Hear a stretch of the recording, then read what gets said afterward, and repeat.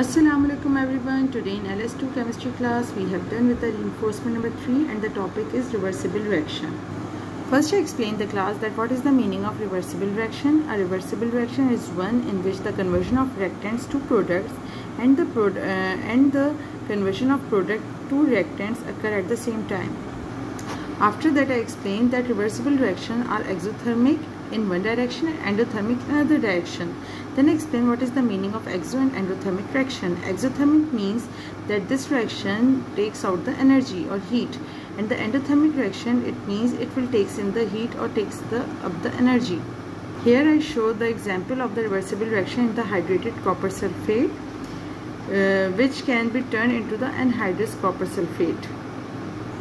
Another example I explain about the formation of the sulfur trioxide from the oxidation of the sulfur dioxide. There are two reactions are taking place. One is the forward reaction and the second one is the reverse reaction. So there in this slide they shows there are two arrows, or the double arrow shows it will tell us that the reaction is reversible. After that I explain what is the meaning of equilibrium. It is the state at which the rate of the forward and the reverse reaction are equal. So the reaction has reached a state of balance that is called the chemical equilibrium. Then I explain the condition of the equilibrium with the help of this graph. Then I show the example from the daily life to show the meaning of the equilibrium to the student.